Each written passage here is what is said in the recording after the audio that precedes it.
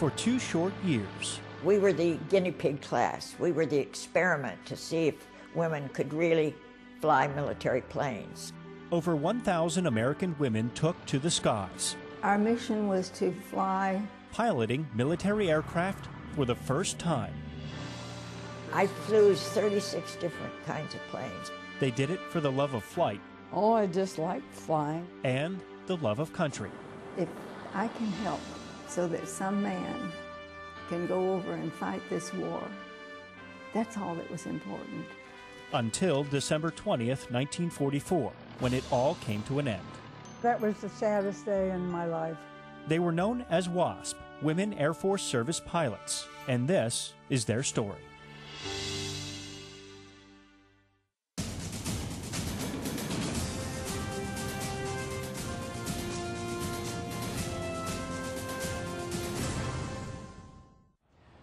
Between 1938 and 1942, the United States went from discussing the possibility of war with Nazi Germany to declaring war on Japan and entering what would become the most widespread conflict in global military history.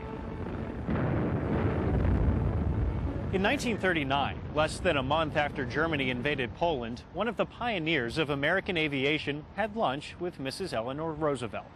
With men heading off to combat, she saw a potential for a shortage of pilots, and she had a plan. Her name was Jacqueline Cochran.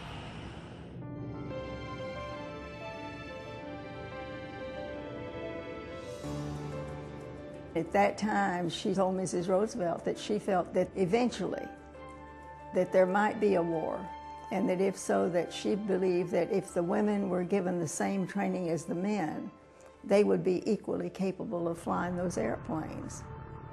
Those airplanes were military airplanes.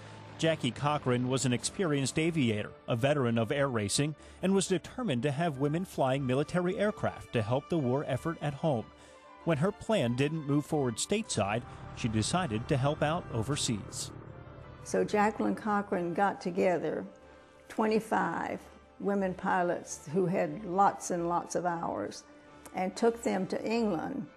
General Hap Arnold was chief of the Army Air Force. A strong Air Force is absolutely essential to keep war out of America. General Arnold had promised her that if and when he needed women pilots. At first he said to her he just didn't think he needed women pilots. He needed fighter pilots. But if and when he ever decided that he did, that he would let her know that she would be in charge of them. This was not his first conversation with Jackie Cochran. They had been discussing the potential need for female pilots to fill in for the men who were overseas for the last 3 years.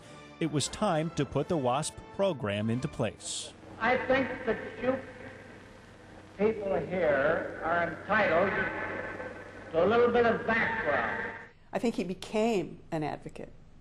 I don't think he was in the beginning.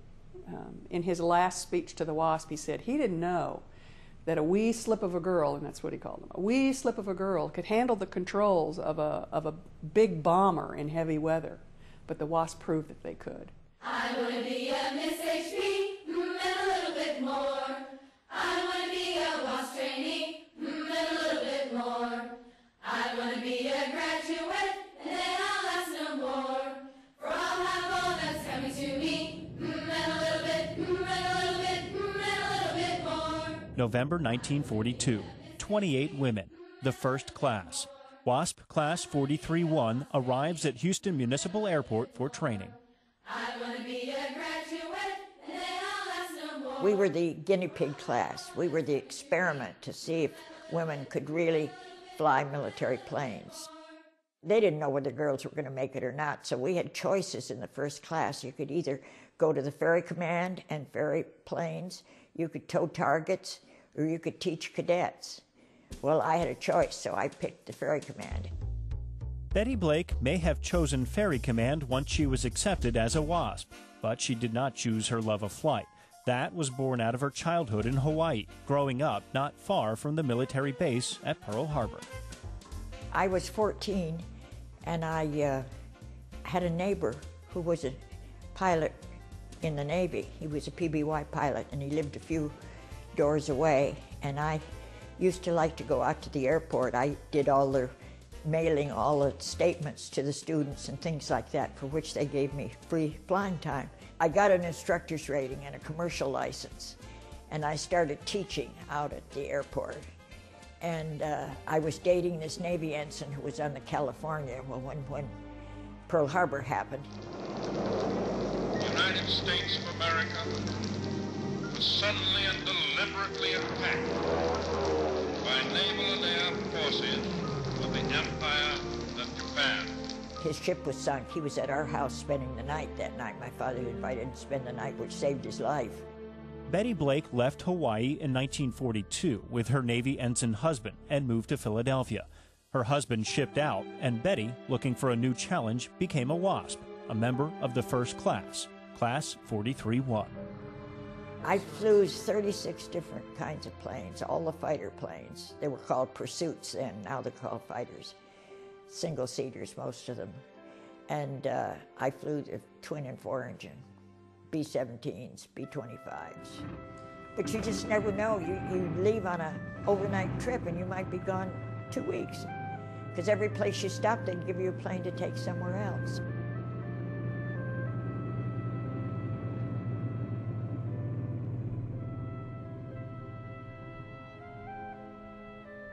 Betty Blake's career as a WASP ended when she left the program in 1944. Her career as an aviator ended soon after, just before she married her second husband. He said, it's either me or flying, make a choice. Because I had an offer to fly out of India, across the Atlantic and into India in that area where he'd been. But he said, I'm not going to wait around. When I get back, we're going to get married or else goodbye. And I decided he was worth marrying. It would be decades before Betty Blake could see the impact her flying had on American history.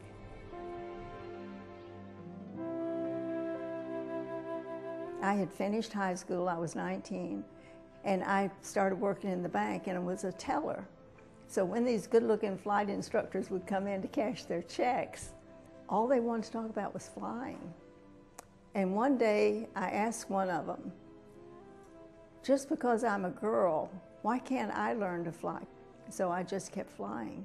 And eventually, of course, then the WASP program came into being, and I heard about it, but I wasn't old enough. You had to be 21 to apply, and you had to have your private pilot's license. So I had to wait until I was old enough, and the day I was 21, I sent in an application to apply to go into training. Deanie Parrish, a young bank teller from Avon Park, Florida, was about to go on the ride of her life. We were told from the very beginning, do not write home and tell your family what you're doing. They didn't want the enemy to know